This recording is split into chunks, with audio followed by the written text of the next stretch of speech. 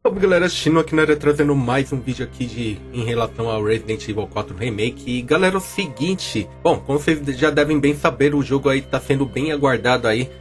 Inclusive já vai estar sendo lançado aí na semana que vem, né? Com certeza é um dos jogos aí mais aclamado aí por muitas pessoas. E que não só eu, mas provavelmente muitos de vocês também devem estar na espera desse magnífico game aí, que só pra quem viveu naquela época ali, jogando Resident Evil 4 no PlayStation 2... ou então no GameCube, enfim, qualquer canto aí. E galera, é o seguinte, parece que já deram as notas, né, de quanto que o jogo ficou lá no METACRITICA, né?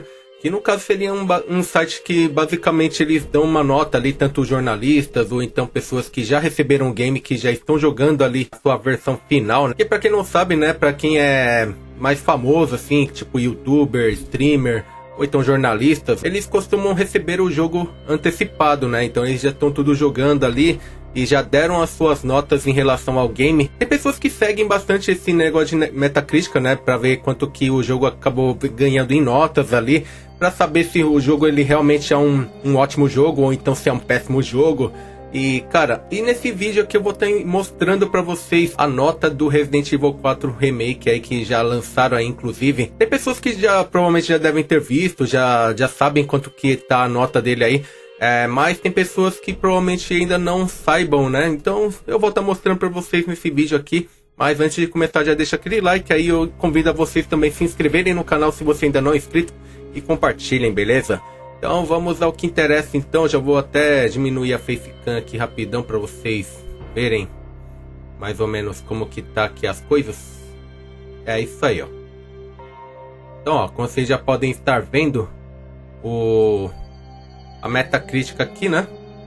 O site eles deram 93 como uma nota aí gigantesca aí, né? É uma das ótimas notas, inclusive, tipo 90 para cima, né? De 80, ainda até que é bom também, de 80 para cima, até 80, né? Ainda é uma boa nota. Agora abaixo disso, tipo 7, né? 70 no caso, seria mais ou menos, né? Aí aqui tem comentários de galera aqui falando tal, né? Sobre em relação ao que eles acharam do jogo. E aí eles dão basicamente a nota aqui, né? Eu vou deixar até em português pra caso vocês quiserem ler aí os comentários, quiserem parar pra ver. Mas eu vou deixar o link do site também aqui embaixo na descrição, caso vocês queiram conferir, tá? E aqui, e é isso aí, pessoal. O Resident Evil 4 Remake aí, com uma nota de 93, né? É uma ótima nota, inclusive, é uma nota que já dá pra ver que o jogo tá sensacional. Só da gente ter testado ali a demo, a gente já conseguiu perceber que tem várias coisas ali que impressionou bastante, tanto a ambientação, até mesmo no sistema ali de acabar usando a faquinha para você poder dar parry nos inimigos. Eu achei bem que merecia, né, uma nota enorme aí. Claro que assim, pode ser que chegue uma hora que possam acabar modificando essa nota, tá? Até o momento ainda tá em 93, então pode ser que acabem aumentando ou então acabem diminuindo, né? Dependendo das pessoas que estiverem dando a nota ali, então esse número pode acabar diminuindo, tá? Mas até o momento, né, que eu tô gravando este vídeo, inclusive, ainda tá no 93, tá? Então pode ser que depois vocês acabarem assistindo, a nota pode acabar diminuindo, ou então aumentado um pouquinho mais, né? É basicamente isso aí. Aí aqui tem o comentário do pessoal que já testou o game ali, que deram as suas notas no Metacritica, né? E como vocês podem ver, ó, a maior parte da galera deu tipo 100, 95, que mais aqui? 93, ó, tá vendo? Então a galera, ó, curtiu bastante, 91, tal, 90. Então vocês já conseguem ver que o pessoal aí curtiu bastante o jogo, né? E cara, eu tô super ansioso pra estar jogando aí. Não só eu, né? Mas provavelmente muitos de vocês também que estão na espera aí, que estão assistindo esse vídeo, estejam bem no hype, né? Então assim, cara, muito bom. Foi uma nota ótima aí que eles deram aí.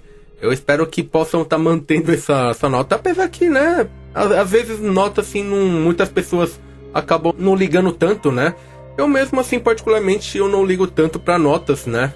Mas assim, tem pessoas que curtem aí, que acham que as notas são bem importantes, então eles costumam estar sempre seguindo aí pra ver se o jogo ele é bom mesmo, se se o pessoal tá dando uma nota boa ou se estão dando uma nota ruim. Inclusive, depende do jogo aí que vocês forem ver e que tem interesse de estar comprando ali. Até mais aceitável, né? As pessoas seguirem dessa forma por conta de que muitas vezes o jogo acaba sendo ruim. Claro que tem outros métodos para você poder também estar sabendo se o jogo ele é bom ou ruim, que no caso seria acompanhando até mesmo pelo próprio YouTube, né? Você vai lá, digita o nome do jogo ali como pesquisa e depois vocês acompanham mais ou menos como que é a gameplay, né? Claro que com certeza a nota pode ser importante, né? Para você poder estar vendo mais ou menos se o jogo se vale a pena mesmo você estar fazendo essa compra aí ou não, né? Até porque os jogos andam aumentando bastante o preço aí, tanto no Brasil e até mesmo aqui no Japão, né? Pra quem não sabe, eu moro no Japão, então pra mim também